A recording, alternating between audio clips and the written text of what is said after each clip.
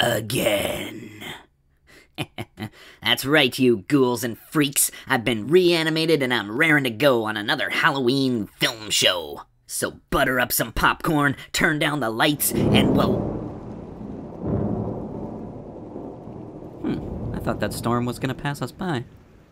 Well, that's annoying. Anyways, yeah. Let's go.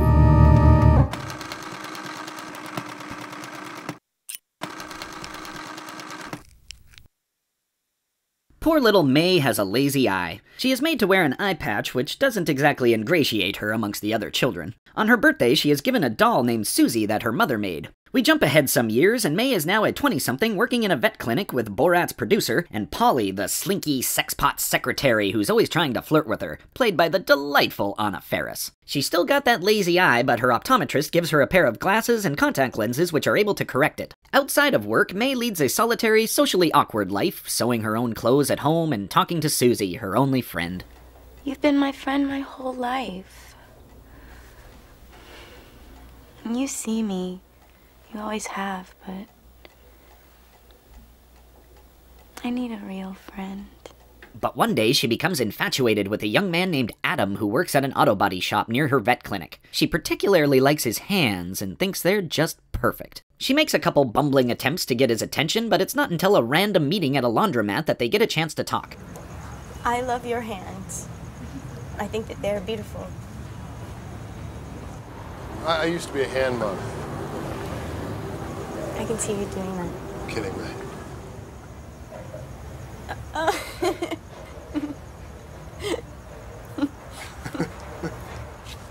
Whoa. She seems to have his schedule nailed down pretty good because she's able to plan another random encounter with him. They agree to see each other again later that night, and he spares no expense on a hot date eating chips and salsa in a broke-down old truck.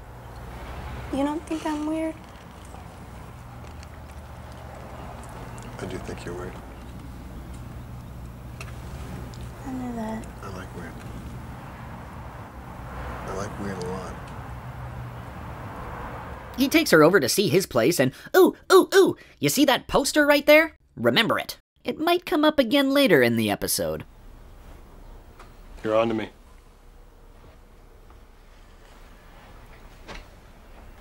I'm a psycho.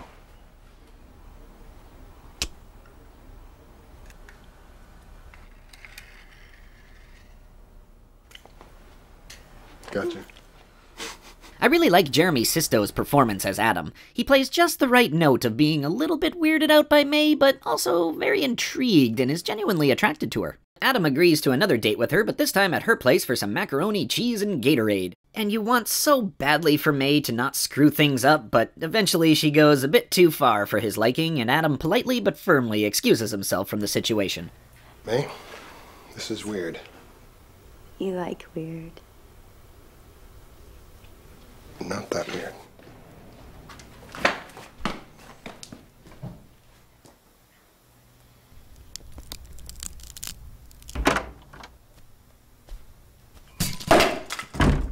I told you to face the goddamn wall! May takes out her anger on Susie, who is beginning to crack along with her. She's hurt by Adam's rejection, and so May starts to give in to Polly's advances instead. She does really like her neck. But unfortunately for May, she discovers that Polly kinda gets around and will take it from wherever she can get it. Look, I can kick her out if you really want me to. You know you're my main mama. And so things march toward the inevitable when May finally snaps and decides that she's gonna make herself a new friend. A perfect friend made up of only perfect parts, if you see where it's heading here. And so on Halloween night, she sets off to collect those parts. I've only seen Angela Bettis in a couple of things, but I honestly can't imagine anyone else nailing the role of May as perfectly as she does. Until she goes full-on psycho, your heart really breaks for this poor girl. And with each awkward and ill-advised step towards madness that she makes, you just want to say, no, May, don't. Don't go over to his house again. Don't try calling him again. It's not gonna go well. I was just thinking that maybe we could get together and do something. I have plans. Oh. Hello? Who are you talking to? But when she finally does go over the edge, all of her gawky tics and quirks seem to just vanish, and she becomes poised, confident, terrifying. Spend some time with May this Halloween, but be careful. She might just take your heart. I need more parts.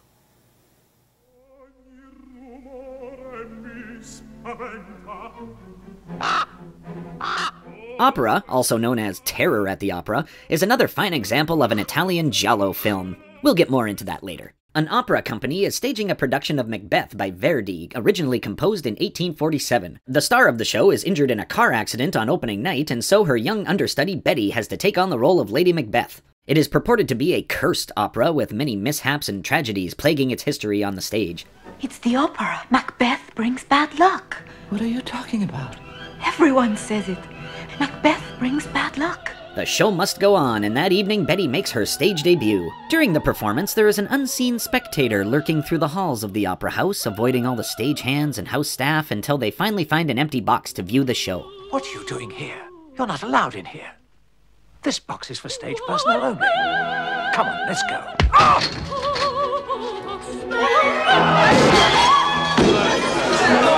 What the hell do you...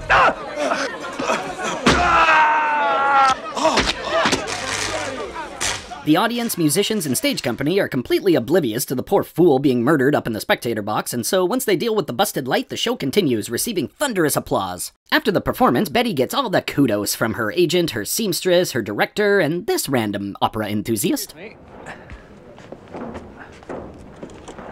Ah, you're a fan of mine. Yes. The first. Betty goes off to celebrate privately with Stefano, her stage manager boyfriend, but someone else is in there with them. When Stefano leaves the room, she is bound and gagged by a masked, black-gloved assailant who also tapes a row of needles to her eyes, forcing her to watch whatever transpires. Take a good look. If you try to close your eyes, you'll tear them apart. So you'll just have to watch everything.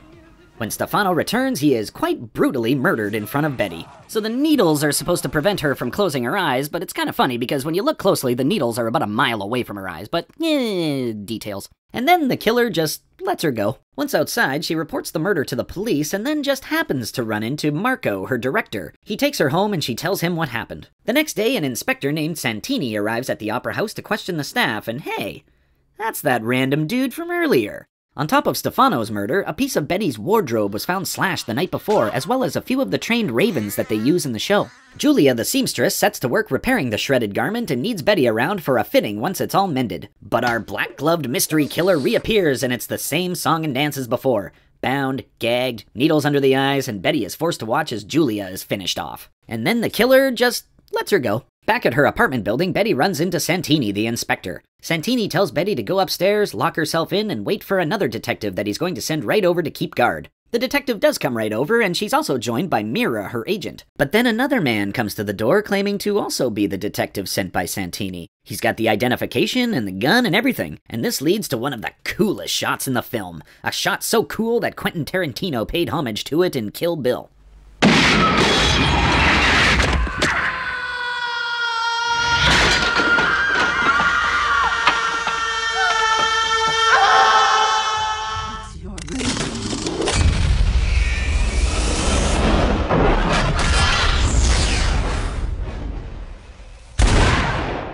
So in true giallo fashion, the plot continues getting more and more ridiculous, particularly how the killer is revealed and who he is. You see, it's explained earlier that ravens have incredibly good memories and can recall people and events for years, and so they were witness to who attacked them and destroyed the costume after opening night. Marco devises a scheme where halfway through a performance, they'll let the ravens loose in the theater, and if the killer is in the audience, they'll find him. Oh boy. But you know, that kind of silliness is really what's fun about the genre. Getting back to Quentin Tarantino, on a recent episode of his Video Archives podcast he does with Roger Avery, they discuss what makes a giallo a giallo. He lists all the big tropes of the genre, and I just have to share it with you. Let's go through the templates, okay? Well, so basically they all start as big murder mysteries. You don't know who the killer is. They don't all have to have black gloves, but most of them have black gloves. You're introduced to a whole cast of characters, most of them which will turn out to be victims, but definitely suspicious characters that one will turn out to be the killer. How suspicious they are is almost comical. Everybody could literally be the killer, and everybody has reason to be the killer. The murder sequences, like we were saying, are all like Omen-like set pieces. Finally, there comes a resolution of why the killer is doing what the killer is doing, usually told by the killer as he's facing the last final girl or final guy. And it usually has something to do with their past, and it is so fucking preposterous. You cannot believe that this is the reason that the whole movie is going on. And the crazier and the more preposterous, the better. Opera was directed by Dario Argento, who is at the forefront of Italian giallo filmmakers. He had an incredible run in the 70s and 80s with films like Bird with the Crystal Plumage, Four Flies on Grey Velvet, Deep Red, Suspiria, Inferno, Tenebrae, and Phenomena. Opera was made in 1987, and I think around that time is when we start to see a big decline in the quality of his work. I guess you can't stay sharp forever. But I'd still place Opera among his most enjoyable and viciously gory outings. Sure, it ventures into the preposterous, but hey, welcome to the world of giallo films. Come on out and have a night at the opera.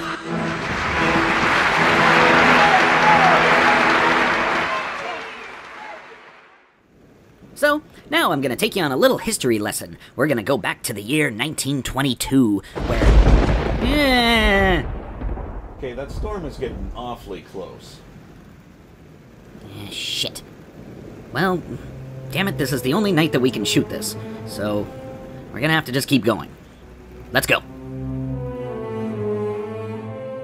A creepy estate agent named Knock has received correspondence from a client who wishes to purchase property in their town. Knock enlists one of his employees, Thomas Hutter, to go meet with the client, complete all the necessary paperwork, and get a nice big commission for his trouble. The client is revealed to be a mysterious Count Orlok who lives in the Carpathian Mountains of Transylvania.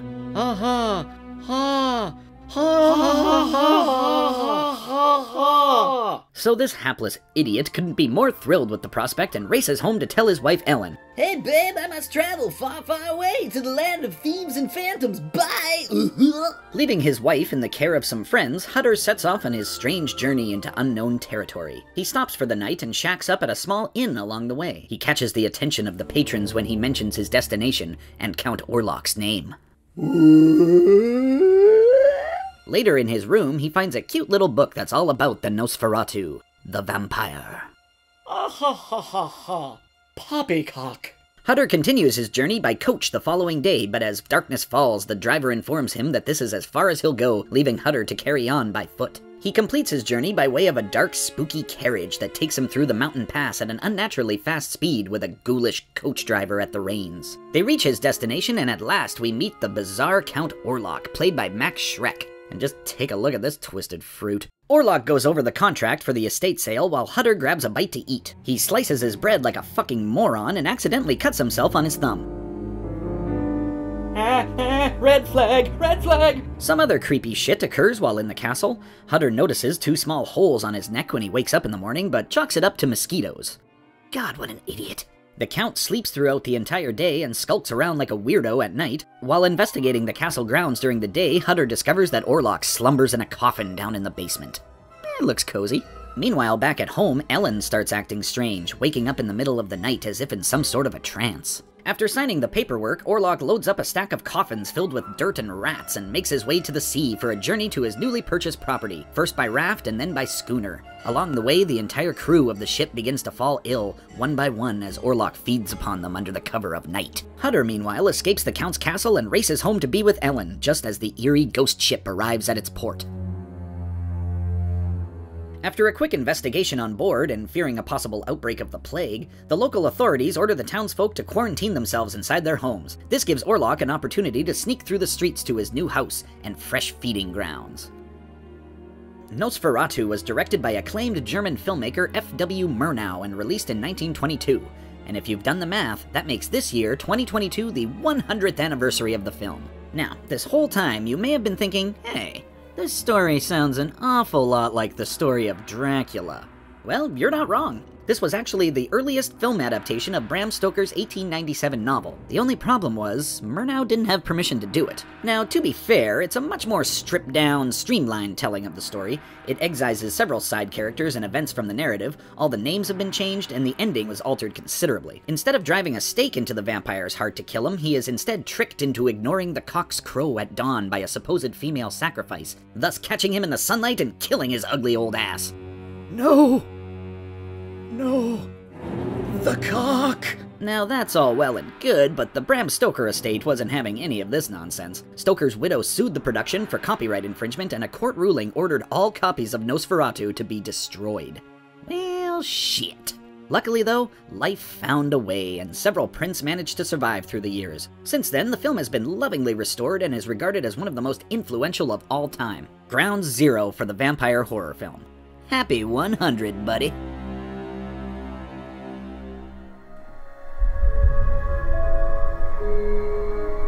Berlin, 1921. We open on a movie stage where we meet filmmaker F.W. Murnau, who's in the midst of shooting, you guessed it, Nosferatu. They're working on getting the final shots on the stage before moving the production to Czechoslovakia, much to the dismay of his producer, Albin Grau, played by Udo Kier. The reason for this move is to accommodate the bizarre working behavior of the actor Murnau has cast as the vampire, a man who nobody has met yet. So when we get there and start filming, Max Schreck will only appear to us in full makeup and costume. And furthermore, we will only film him at night. That's Eddie Izzard in the role of Gustav, the lead actor in the picture, playing Hutter. Catherine McCormick plays Greta Schroeder, a theater actress who doesn't care for this new film acting BS, but Murnau is able to convince her to stay on board. A theatrical audience gives me life, while this thing merely takes it from me. It is the role that will make you great as an actress. Consider it a sacrifice for your art.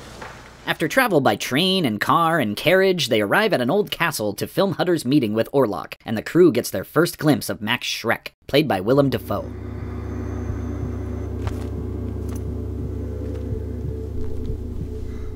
As shooting with Schreck goes on, it becomes very clear very quickly, at least to us, that Murnau has just gone out and found himself a real vampire to appear in his film. Damn it, mother! I really did cut myself! Oh, go and check the generator. You did that intentionally! Calm down! I'll see to the light. Jesus Christus! Get this shite scope off me! Schreck! What is the matter with you? After taking out the cameraman, Wolf, Schreck is confronted by Murnau about breaking the agreement the two of them have. It's revealed that Murnau has offered Schreck the throat of his lead actress Greta in exchange for his performance. You will leave my people alone. Or else what? Don't think I can't harm you. And even I don't know how I could harm myself. A new cameraman named Fritz is flown in to resume the photography of the film. Cary Elwes plays the part, and he hits the ground running as soon as he lands. Wait for my signal.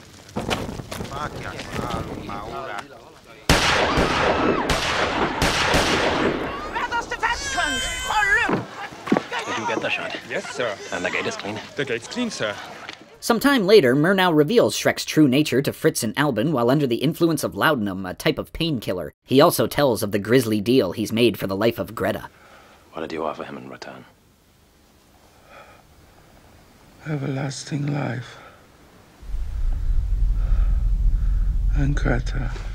Murnau is played by John Malkovich, and he is swinging for the fences. I think it's safe to say that the real-life Murnau was nothing like the morally bankrupt character we see here. In this film, he's over-the-top, pretentious as all hell, incredibly self-absorbed, and will stop at nothing to create his film, even as the crew is dropping dead all around him.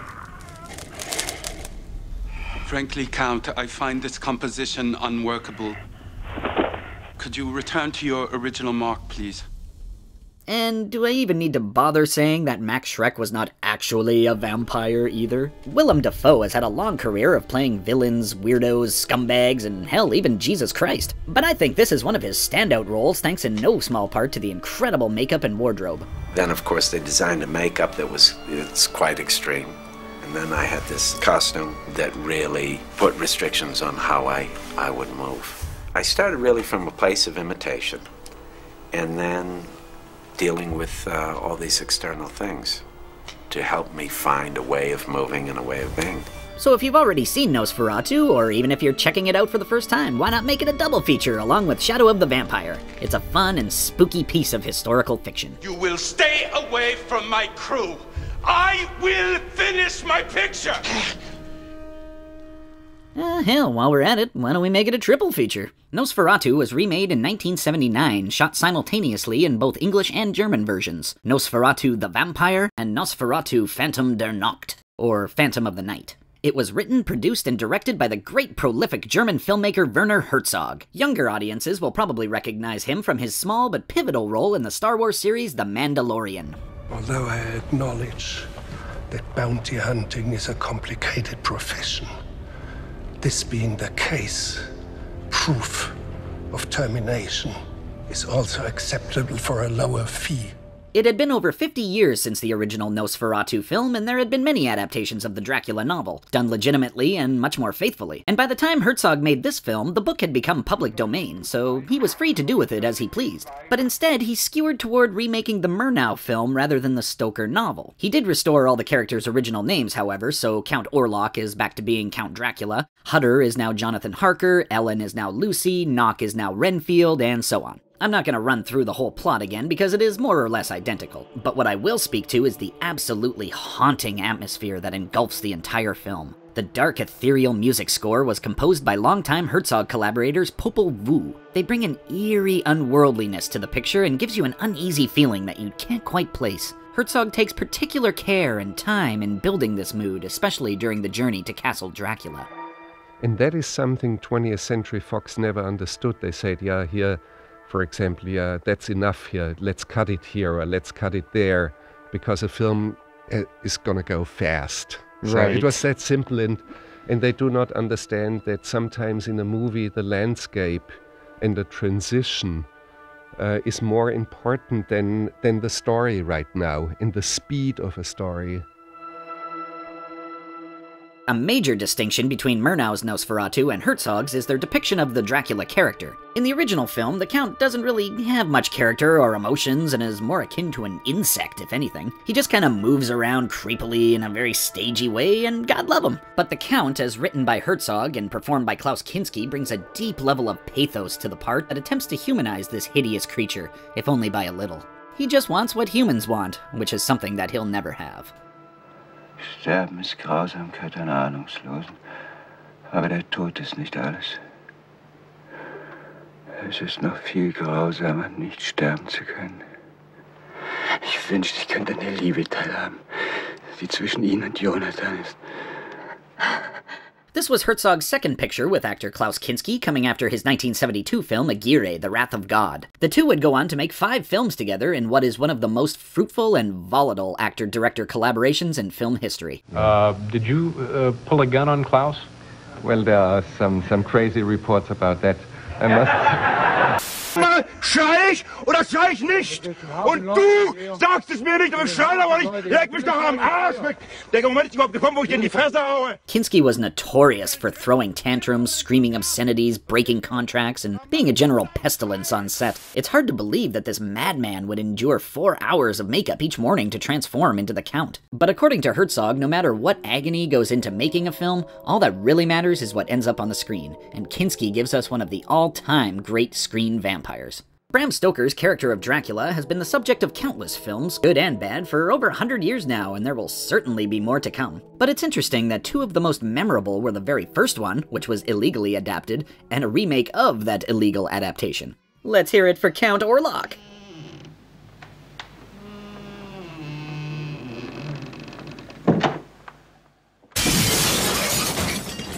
Okay, the skylight in my garage just broke and we've got to get the hell out of here. I'm Eugene and this is my Halloween film.